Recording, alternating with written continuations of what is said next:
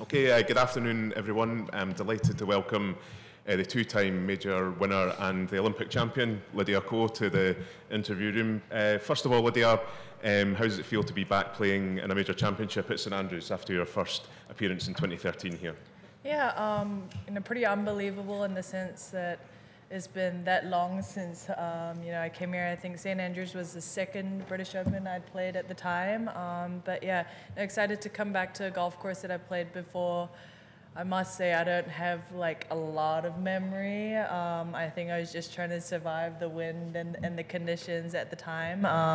But yeah, it's great to be here, and obviously this is the home of golf, so it's kind of like a bucket list place for a lot of people, and yeah, I'm excited for this week to get going from tomorrow. Okay. And obviously after your win in Paris, sort of riding a high at the moment, you looking forward to contending this week and putting yourself in a place to challenge for the championship? Yeah, I was saying that I haven't played like particularly well on links golf in my 11 or so appearances that I've played, but there's always a time for a change, and it would be great to have one of my best finishes here. Now I've gotten to love links golf more over the years. I think before I was so frustrated that it was windy and rainy and all of the things combined, and the conditions could play a big factor in how our rounds are played. But I think I've slowly gotten to love it more, and I love how that you have to be so creative when you play links golf. Numbers are sometimes very irrelevant. So, yeah, it's fun. I know Dundonald is a very different type of golf course to here, but to kind of get in the rhythm of playing links golf, I really enjoyed that, and I think that's good. Always a good preparation coming into the Open for us. Great stuff. We'll take questions from the floor. If you raise your hand, we'll get a mic to you. Beth in the front row.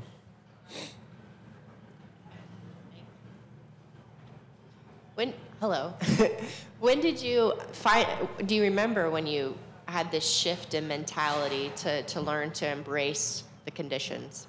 I think when we played in Muirfield a couple years ago, there was one of the most fun I'd had, on links. I don't think we played in like heavy rain that week. It was just, very windy. But I was like, you know what? Like, not hitting a stock 7-iron 155 yards is okay, and sometimes it might only go 100 yards, and like it's funny in ways, and I think it becomes a little bit more light out there.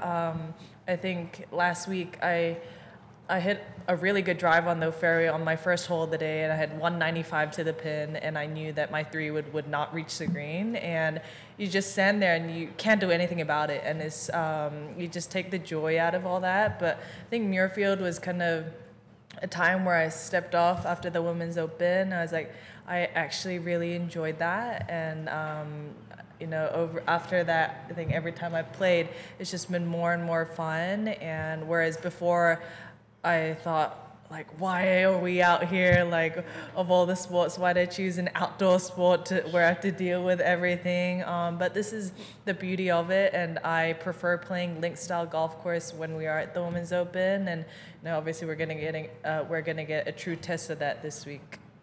And where's the gold medal now? And have you taken it out and just stared at it and enjoyed it? It's in my hotel room, inside my backpack. We didn't really get a case for it, so we wrapped it up in a towel and then just put it in my backpack.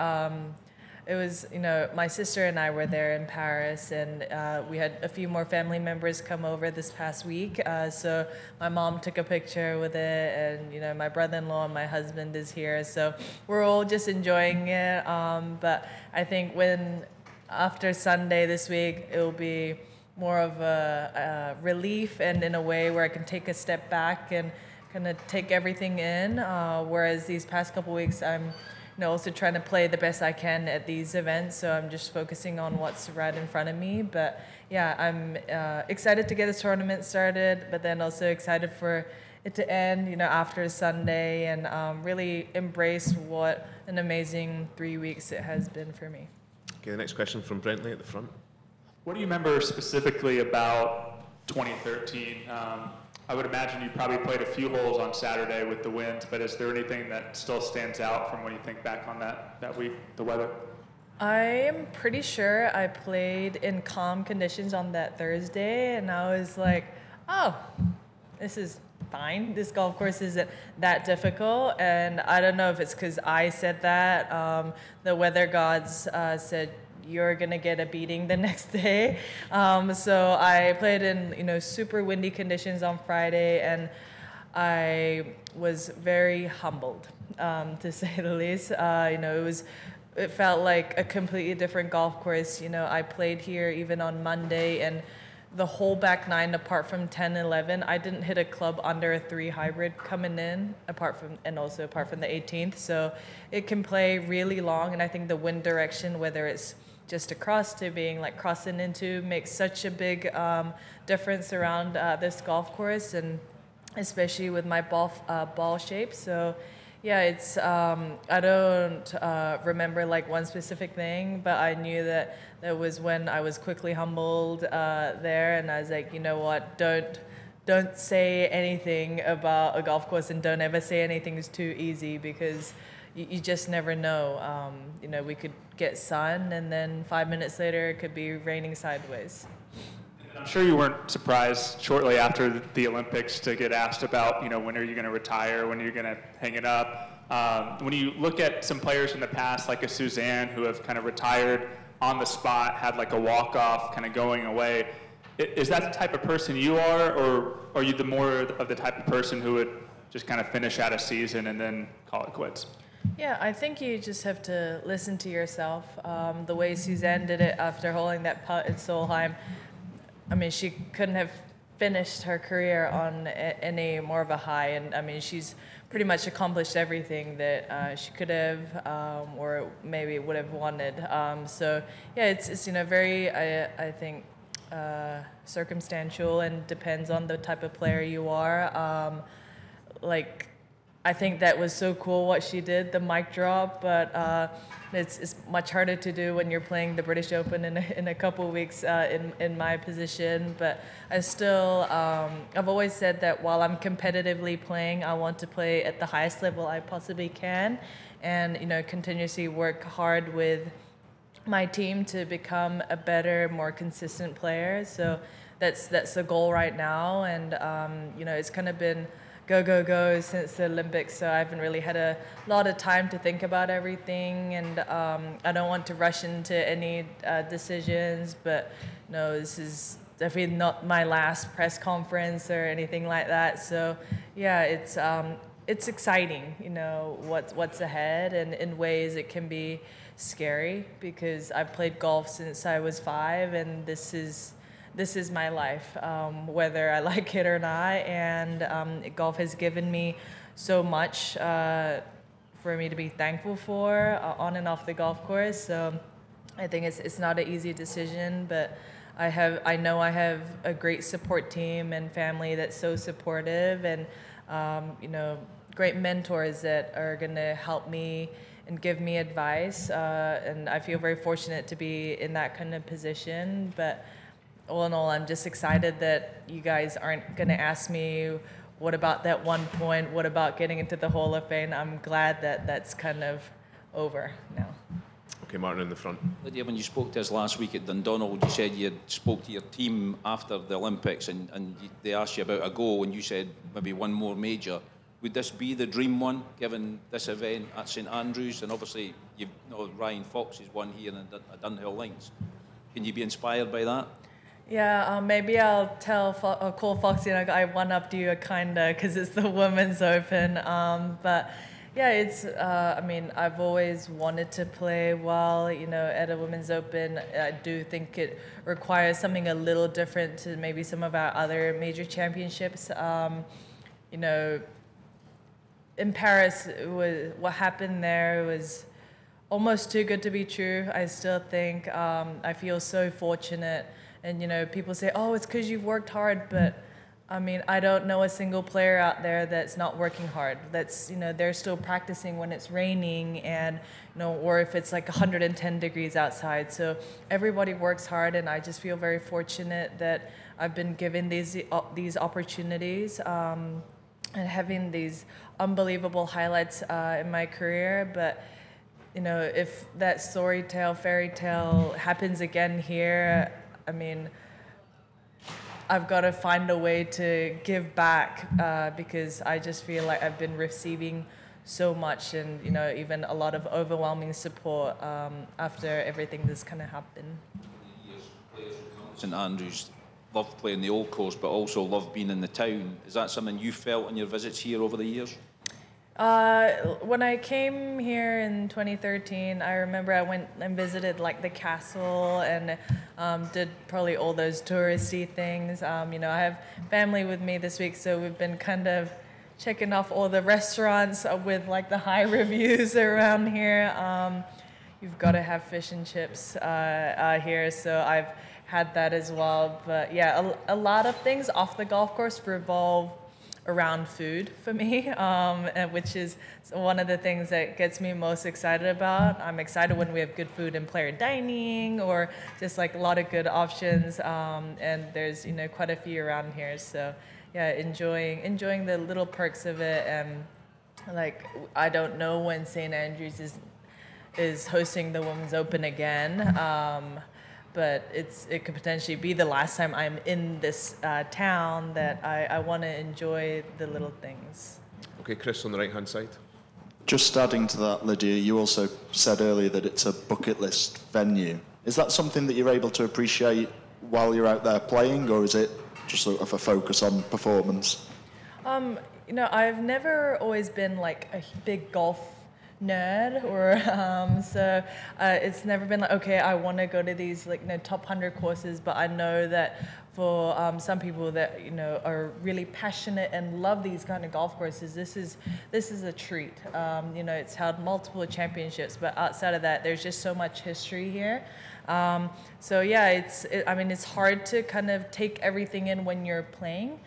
Just because you're focused on the shot in front of you and trying to execute that shot properly. But I think it's kind of when the week is over, or when you're walking over the Silken Bridge and looking at all the architecture around here, that's when you're like, wow, I'm at a very special place. And this year is more special because I have my family with me and my team with me to kind of enjoy this moment. And I think these, photos that I take or these moments that I kind of capture in my mind are going to be the things that I look back when I'm done with golf and go, wow, how fortunate was I to play 2 Women's British Open at St. Andrews and go to some of the best golf courses in the UK.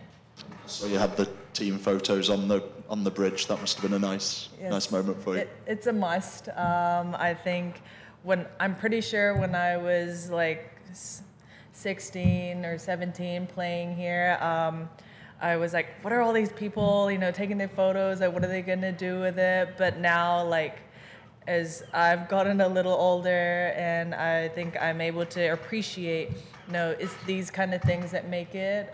Like for me, like Paris winning the gold medal was obviously one of the biggest highlights of my career. But outside of that, like just the experience of being able to represent your country, the fans that were, surrounding the tee box on number 1, like the whole build up, those are the things that I kind of take away from. And I know that when you're not in that position anymore, I'm probably gonna miss that.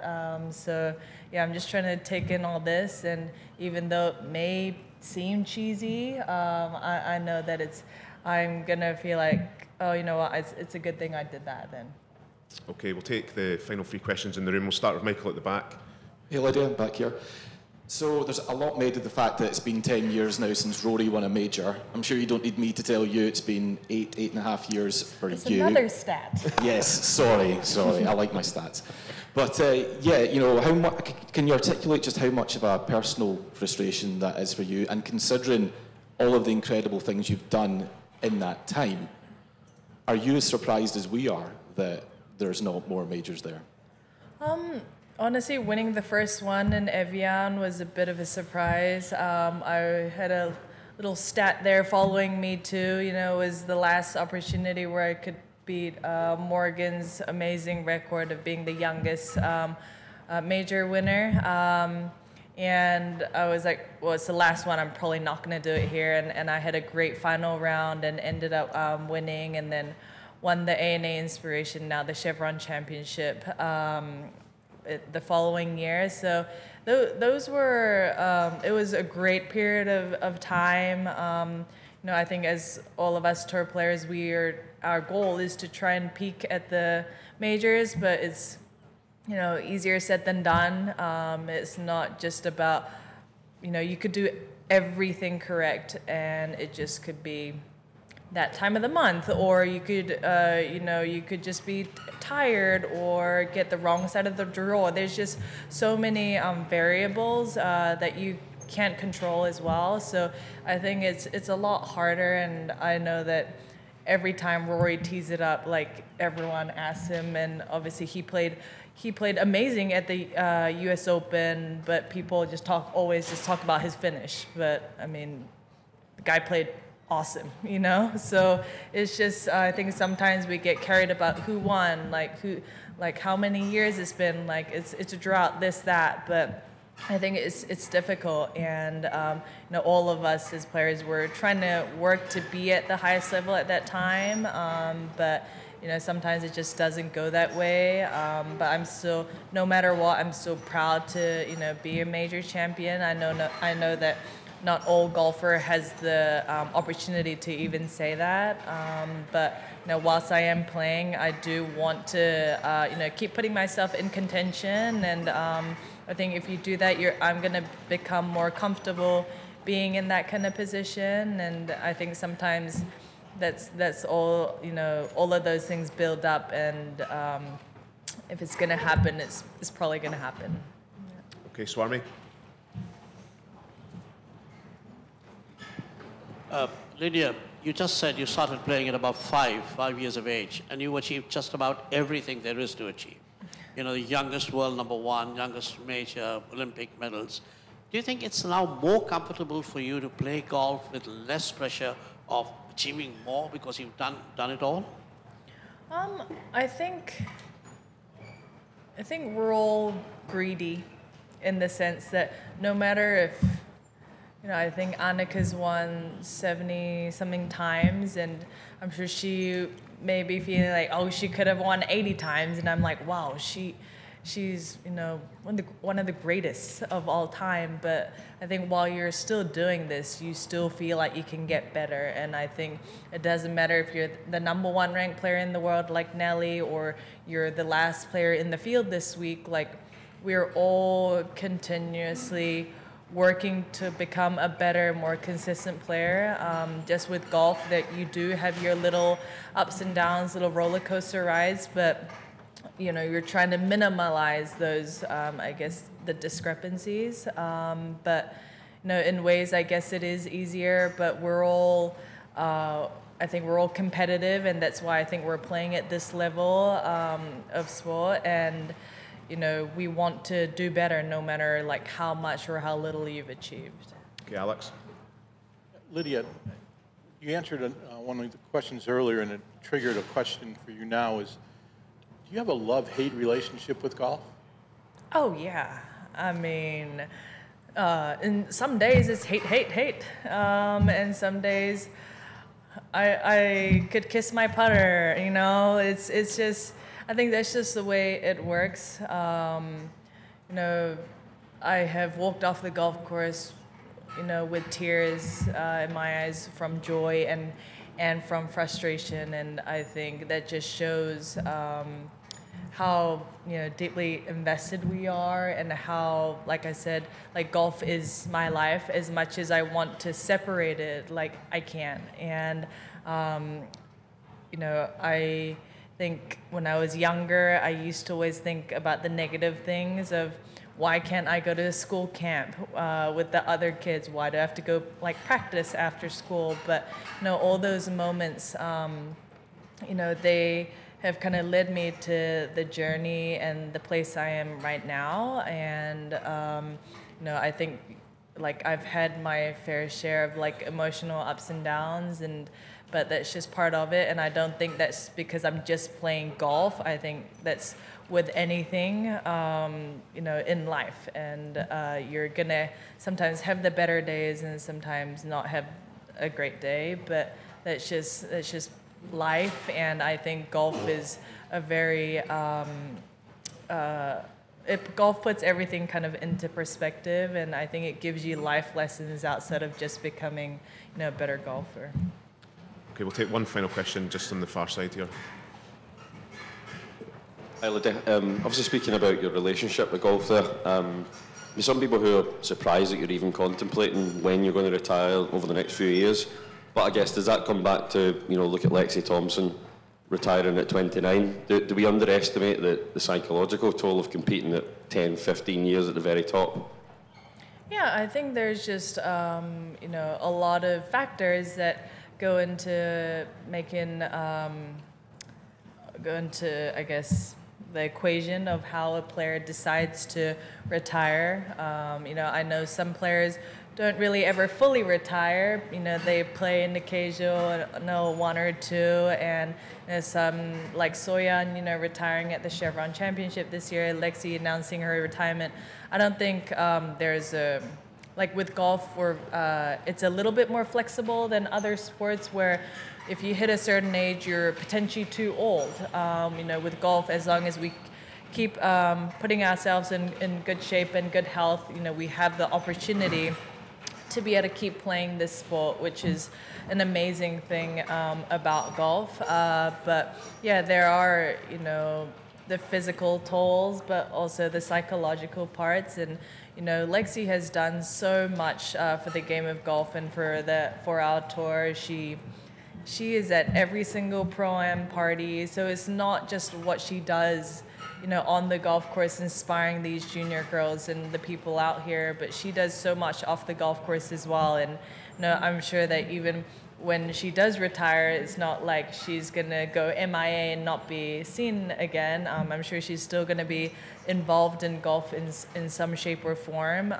But I think there are just different factors about it. And as as much as we're very grateful to be able to do what we love and compete at a high level, I think there is the other side of things that you have to, consider. And,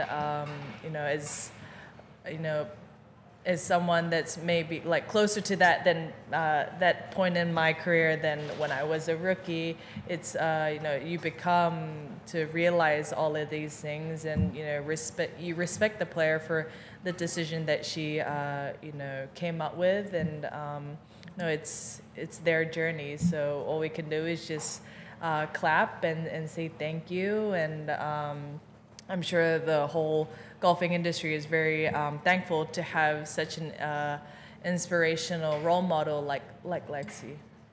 Okay, we'll bring things to a close there. Lydia, thank you for your time and very best of luck this week. Thank you.